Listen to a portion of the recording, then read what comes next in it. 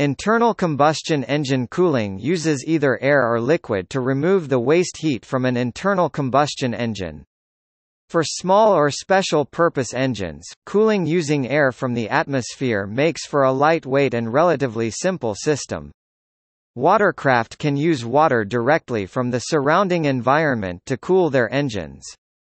For water-cooled engines on aircraft and surface vehicles, waste heat is transferred from a closed loop of water pumped through the engine to the surrounding atmosphere by a radiator. Water has a higher heat capacity than air, and can thus move heat more quickly away from the engine, but a radiator and pumping system add weight, complexity, and cost. Higher power engines generate more waste heat, but can move more weight, meaning they are generally water-cooled. Radial engines allow air to flow around each cylinder directly, giving them an advantage for air cooling over straight engines, flat engines, and V engines. Rotary engines have a similar configuration, but the cylinders also continually rotate, creating an air flow even when the vehicle is stationary. Aircraft design more strongly favors lower weight and air-cooled designs. Rotary engines were popular on aircraft until the end of World War I, but had serious stability and efficiency problems. Radial engines were popular until the end of World War II, until gas turbine engines largely replaced them. Modern propeller-driven aircraft with internal combustion engines are still largely air-cooled. Modern cars generally favor power over weight, and typically have water-cooled engines. Modern motorcycles are lighter than cars, and both cooling fluids are common. Some sport motorcycles were cooled with both air and oil sprayed underneath the piston heads.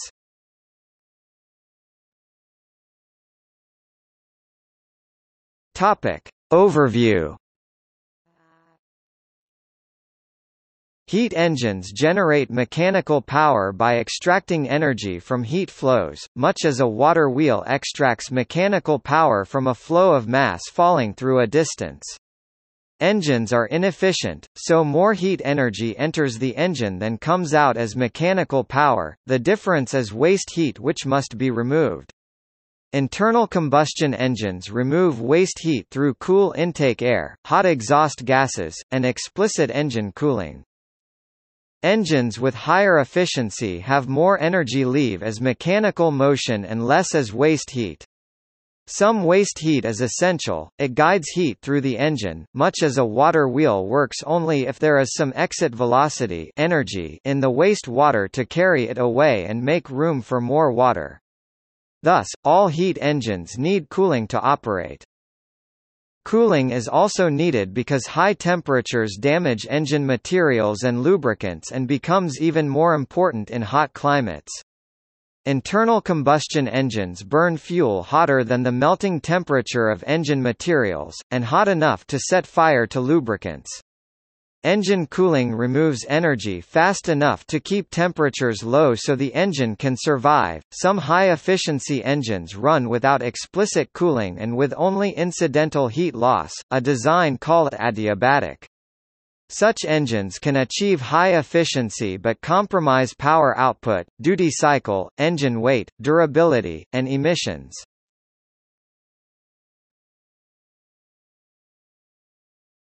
Topic: Basic principles.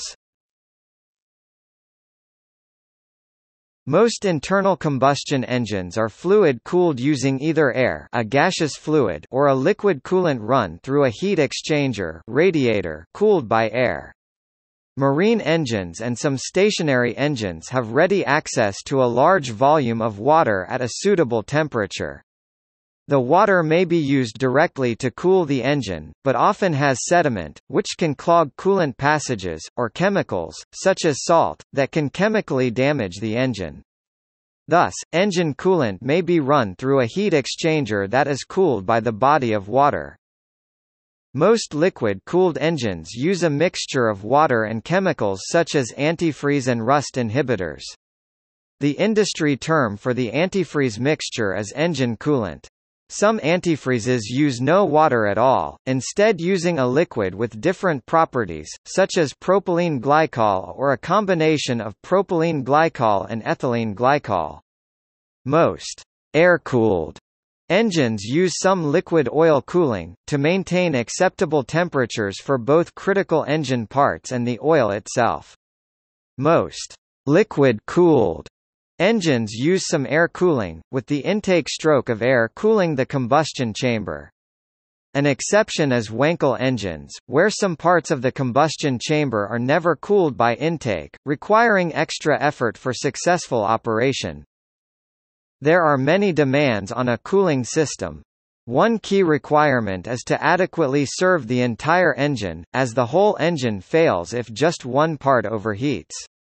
Therefore, it is vital that the cooling system keep all parts at suitably low temperatures. Liquid-cooled engines are able to vary the size of their passageways through the engine block so that coolant flow may be tailored to the needs of each area. Locations with either high peak temperatures, narrow islands around the combustion chamber, or high heat flow around exhaust ports may require generous cooling. This reduces the occurrence of hot spots, which are more difficult to avoid with air cooling.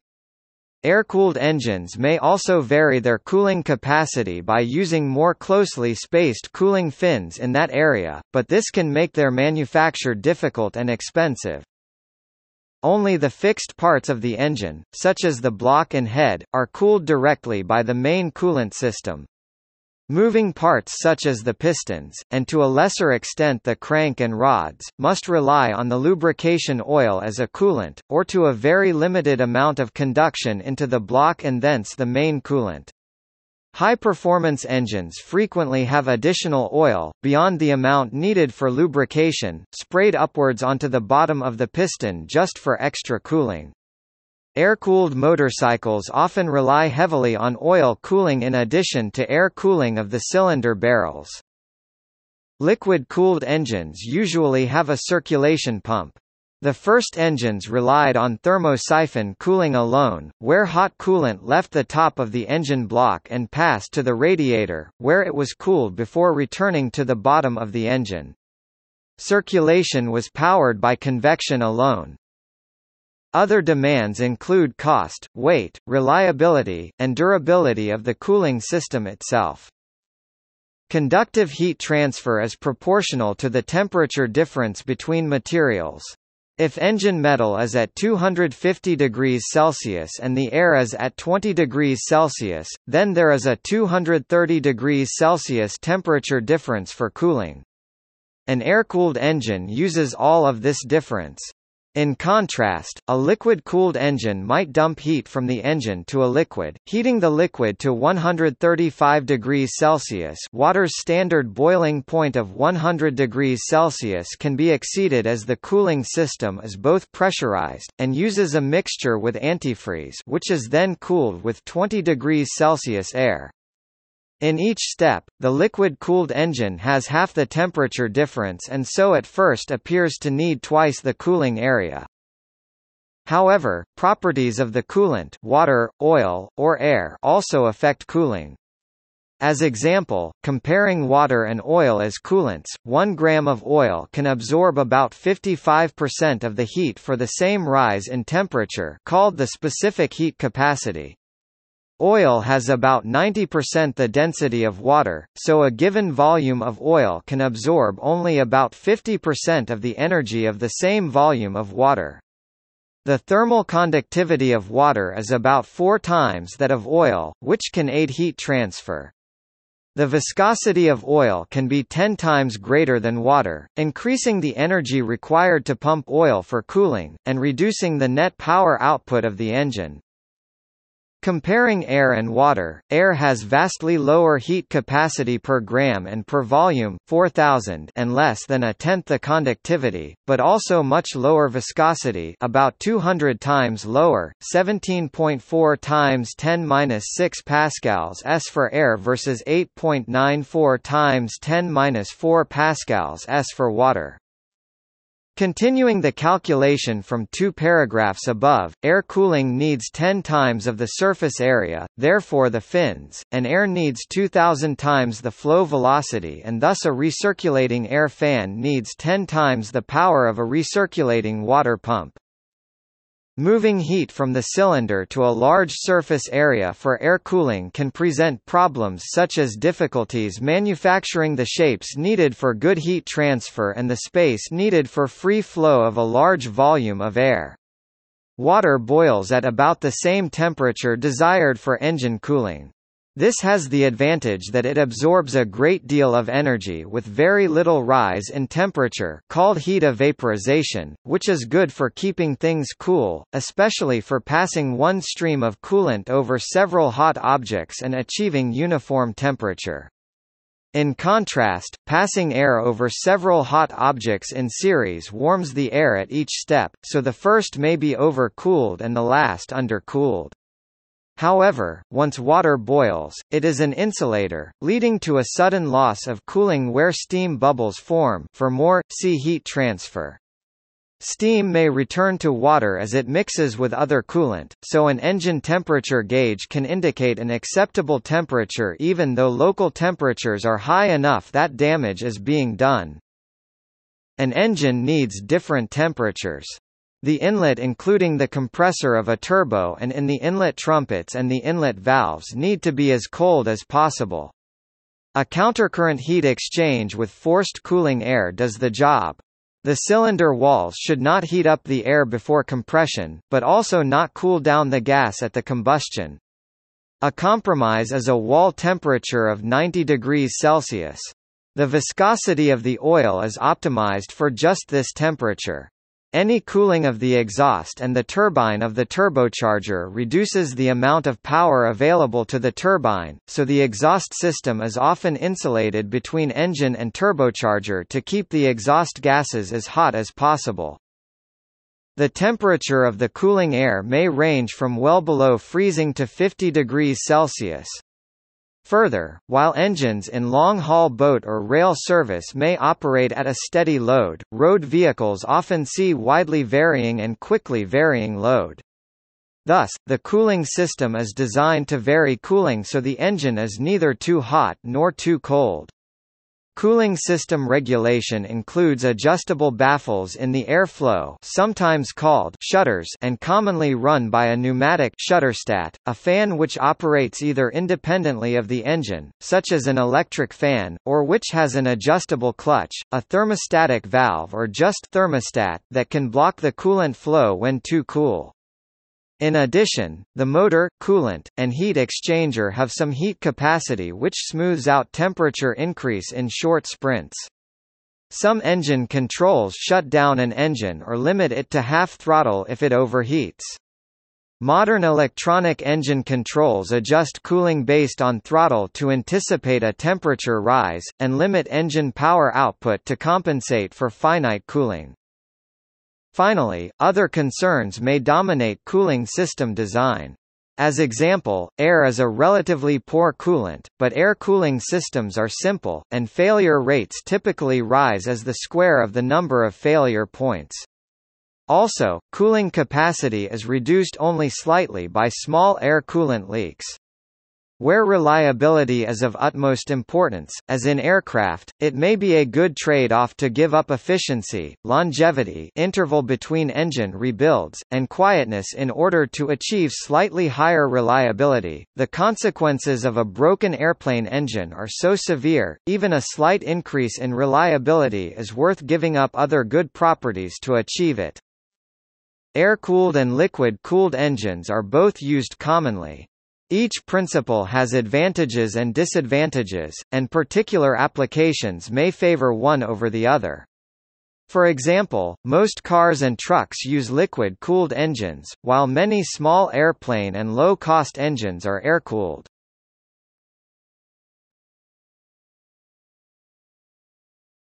Topic: Generalization difficulties. It is difficult to make generalizations about air-cooled and liquid-cooled engines. Air-cooled diesel engines are chosen for reliability even in extreme heat, because air cooling would be simpler and more effective at coping with the extremes of temperatures during the depths of winter and height of summer, than water cooling systems, and are often used in situations where the engine runs unattended for months at a time. Similarly, it is usually desirable to minimize the number of heat transfer stages in order to maximize the temperature difference at each stage. However, Detroit diesel two-stroke cycle engines commonly use oil cooled by water, with the water in turn cooled by air. The coolant used in many liquid-cooled engines must be renewed periodically, and can freeze at ordinary temperatures, thus causing permanent engine damage when it expands. Air-cooled engines do not require coolant service, and do not suffer damage from freezing, two commonly cited advantages for air-cooled engines. However, coolant based on propylene glycol is liquid to -55°C, colder than is encountered by many engines, shrinks slightly when it crystallizes, thus avoiding damage, and has a service life over 10,000 hours, essentially the lifetime of many engines. It is usually more difficult to achieve either low emissions or low noise from an air-cooled engine, two more reasons most road vehicles use liquid-cooled engines. It is also often difficult to build large air-cooled engines, so nearly all air-cooled engines are under 500 kilowatts (670 horsepower), whereas large liquid-cooled engines exceed 80 megawatts (107,000 horsepower). Wärtsilä Sulzer RTA96C 14-cylinder diesel.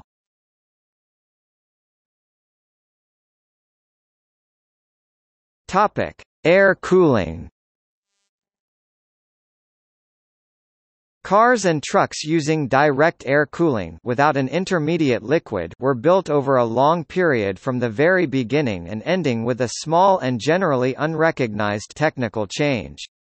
Before World War II, water-cooled cars and trucks routinely overheated while climbing mountain roads, creating geysers of boiling cooling water. This was considered normal, and at the time, most noted mountain roads had auto repair shops to minister to overheating engines. Axe Auto Club Suisse maintains historical monuments to that era on the Suston Pass where two radiator refill stations remain. These have instructions on a cast metal plaque and a spherical bottom watering can hanging next to a water spigot. The spherical bottom was intended to keep it from being set down and, therefore, be useless around the house, in spite of which it was stolen, as the picture shows.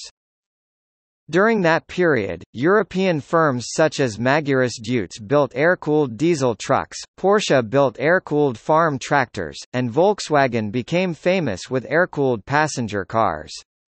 In the United States, Franklin built air-cooled engines.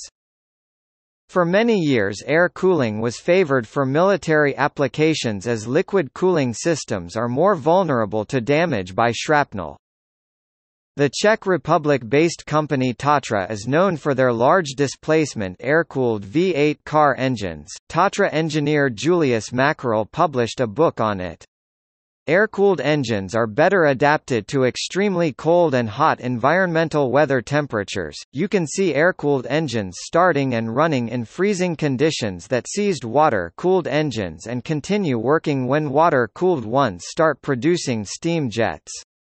Air-cooled engines have maybe an advantage from a thermodynamic point of view due to higher operating temperature.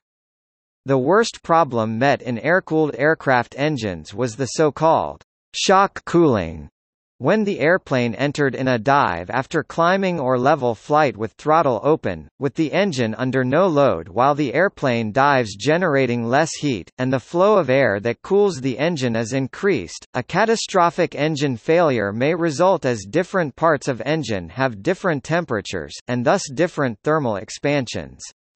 In such conditions, the engine may seize, and any sudden change or imbalance in the relation between heat produced by the engine and heat dissipated by cooling may result in an increased wear of engine, as a consequence also of thermal expansion differences between parts of engine, liquid-cooled engines having more stable and uniform working temperatures.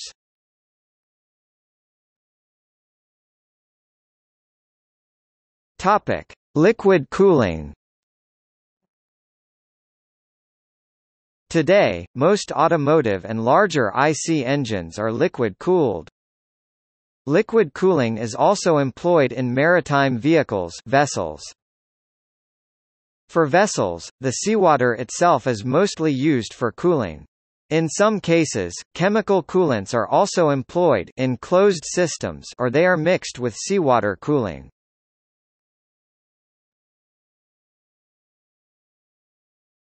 Topic: Transition from air cooling. The change of air cooling to liquid cooling occurred at the start of World War II when the U.S. military needed reliable vehicles. The subject of boiling engines was addressed, researched, and a solution found. Previous radiators and engine blocks were properly designed and survived durability tests, but used water pumps with a leaky graphite lubricated rope seal gland on the pump shaft. The seal was inherited from steam engines, where water loss is accepted, since steam engines already expend large volumes of water.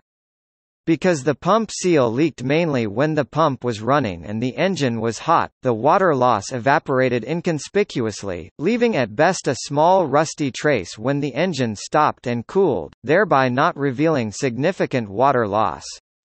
Automobile radiators or heat exchangers have an outlet that feeds cooled water to the engine, and the engine has an outlet that feeds heated water to the top of the radiator. Water circulation is aided by a rotary pump that has only a slight effect, having to work over such a wide range of speeds that its impeller has only a minimal effect as a pump. While running, the leaking pump seal drained cooling water to a level where the pump could no longer return water to the top of the radiator, so water circulation ceased and water in the engine boiled. However, since water loss led to overheat and further water loss from boil over, the original water loss was hidden. After isolating the pump problem, cars and trucks built for the war effort, no civilian cars were built during that time, were equipped with carbon seal water pumps that did not leak and caused no more geysers. Meanwhile, air cooling advanced in memory of boiling engines. Even though boil over was no longer a common problem. Air-cooled engines became popular throughout Europe. After the war, Volkswagen advertised in the USA as not boiling over, even though new water-cooled cars no longer boiled over, but these cars sold well. But as air quality awareness rose in the 1960s, and laws governing exhaust emissions were passed, unleaded gas replaced leaded gas and leaner fuel mixtures became the norm. Subaru chose liquid cooling for their EA series flat engine when it was introduced in 1966.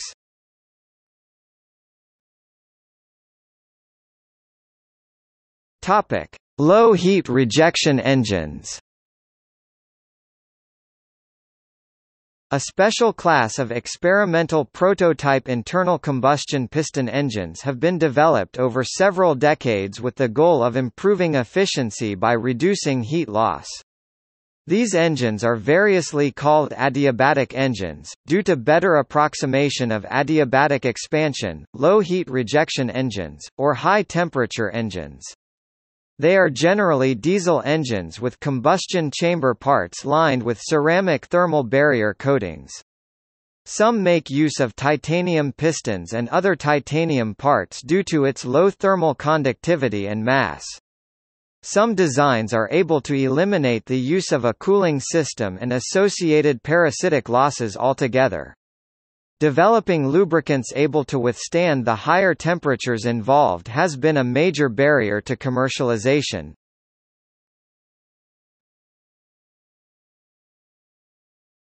Topic: See also: Radiator, heater core.